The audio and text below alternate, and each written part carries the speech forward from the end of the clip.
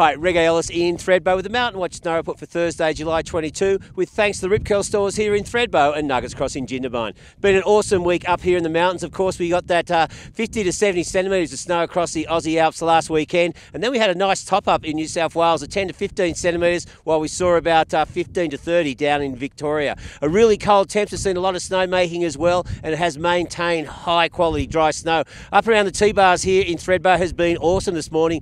Cox to wind-blown powder, while the Super Trail and the Groom Run's absolutely perfect for early turns on the corduroy. And now all lifts are open. 39 lifts open up at Perisher. Really good skiing on the Groom Runs on the Blue Cow Guthaga side, while off-piste best around Mount Perisher, and the park's in great shape. Of course, well, Victoria is in lockdown, but the snowfalls over the last week and more snow coming are setting things up nicely for when we do see the lockdown end, hopefully sooner rather than later.